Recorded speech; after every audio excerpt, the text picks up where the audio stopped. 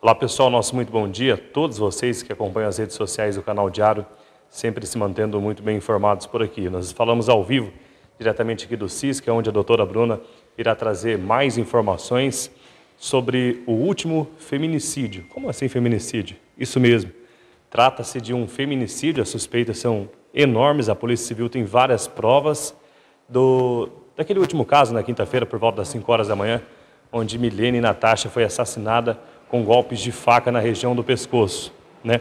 2 suspeitos encontram-se detidos aqui no CISC, inclusive o próprio namorado, né? O próprio ex-amor dela que, segundo informações da investigação da Polícia Civil, chegou a essa conclusão, né, doutora? Sim, no local onde se iniciou o crime, residiam os 2 suspeitos. Um que mantinha uma relação amorosa pública com a jovem e um outro que acreditamos que também tinha um envolvimento amoroso, embora não fosse de conhecimento de pessoas do relacionamento de ambos. E nesse local ela foi agredida, iniciou-se a agressão na residência, em seguida ela saiu correndo pela via pública em busca de socorro, mas um dos suspeitos ainda foi atrás dela e desferiu outros golpes de faca. No total, ela apresentou 5 ferimentos por faca, e inclusive o ferimento, que digamos que foi o ferimento fatal, ocorreu nas costas. Então, toda essa situação não condiz com o que vem sendo falado pelos suspeitos, porque o que os suspeitos têm alegado? Que a jovem teria alterado o humor de uma forma rápida, e teria agredido um deles, esse com quem ela mantinha o relacionamento público, e o outro teria interferido na discussão para tentar separá-los. No entanto, mesmo na versão deles, nós observamos o quê? Que a agressão pela faca, que foi até o golpe fatal, ocorreu após ela já ter cessado a agressão, porque ela vai em direção à via pública em busca de socorro e novamente é esfaqueada. Quanto aos suspeitos, nós observamos que há contradições entre o que se foi apurado, o que se foi verificado.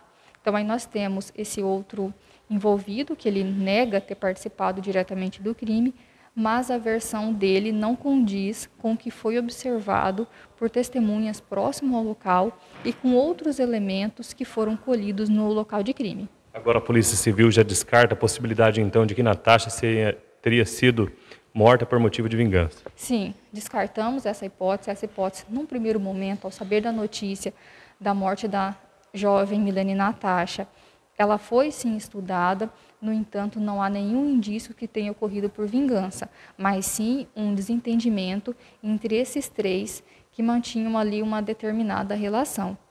Os suspeitos até tentaram negar qualquer tipo de envolvimento com a jovem.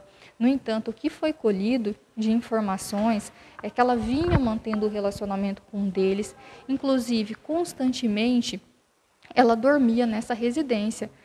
E isso foi afirmado não só por testemunhas, mas como outros elementos que foi possível fazer essa apuração. E, inclusive, pessoas ligadas aos suspeitos fizeram a mesma afirmação. Os 2 suspeitos podem responder pelo mesmo crime, então?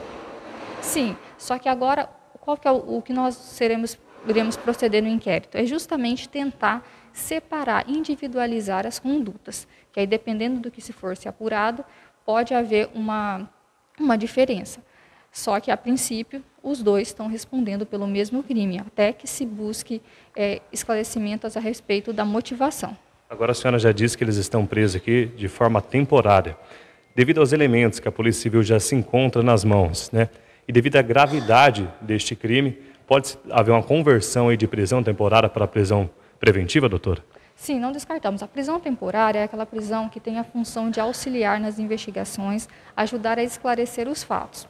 E não descartamos a prisão preventiva desde que preenchido um dos requisitos, como, por exemplo, se esses suspeitos nós observarmos por toda a investigação, pelo histórico de cada um, que representam um risco à sociedade, ou tenham um risco de reiteração, de cometimento de novos crimes, ou mesmo de constranger, ameaçar, coibir as testemunhas, já que esse é um fato que ele foi desvendado em conjunto com prova testemunhal. Então, a prova testemunhal, nesse caso, foi muito relevante para a elucidação e apuração contra os suspeitos. Agora, eu sei que a senhora talvez nem tivesse sido a delegada do caso, naquele outro crime, né, naquele outro homicídio, no qual Natasha é uma das principais, apontadas como a principal, a mulher que fez, né, que executou lá, esqueci até o nome lá no Pesqueiro Brasil, aquela menina, Luzinete. A senhora tem informações de que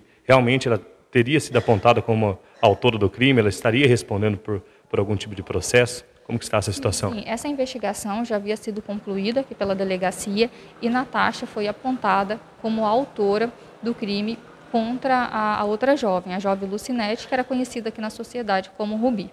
O que chama a atenção é que ela mesmo a Polícia Civil afirmando que ela tinha sido a autora, ela estava solta às ruas. Por quê? Isso, é que nós dependemos de uma análise legal em relação à prisão. No caso dela, de início, foi até mesmo deferida a prisão preventiva. No entanto, depois de uma posterior análise judicial, entendeu-se que não seria o caso dessa prisão, mas num primeiro momento ela foi presa de forma preventiva. Obrigado, doutora Bruna, pelas informações. Está aí, ó, um caso onde chocou toda a população, a Luzinete, há quanto tempo, doutor? 2, 3 meses, acredita? 2 ou 3 meses atrás, muitas coisas que acontecem, então a gente não sabe precisar exatamente o tempo. Em junho, foi em junho o crime que aconteceu no Pesqueiro Brasil, onde a também falecida Natasha Milene acabou tirando a vida da Luzinete lá numa festa, lá num pesqueiro, aqui de Pontes e Lacerda. E chocou muito a população, porque ela estava solta às ruas, mesmo cometendo este crime, ela acabou ficando solta, teve a prisão preventiva decretada, depois ela respondeu em liberdade, e muitas pessoas, nossa, a vida de um ser humano não vale mais nada, né? Porque um dia ela tira a vida de alguém, outro dia ela está solta, mas infelizmente ela acabou sendo também assassinada aqui em Pontes e Lacerda na última quinta-feira por volta das 5 horas da manhã. O que se caracterizava um motivo de vingança passou agora nas investigações da Polícia Judiciária Civil para um possível feminicídio envolvendo 2 homens, né?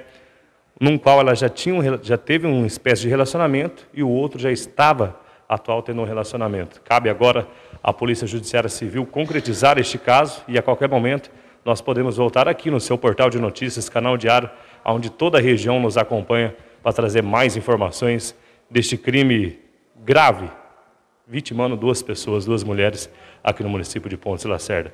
As imagens são do Nailton Ofera, com apoio técnico da Supersoft. Nós trabalhamos sim com a internet de melhor qualidade de Pontes e Lacerda e região, que é a Superfibra da Supersoft.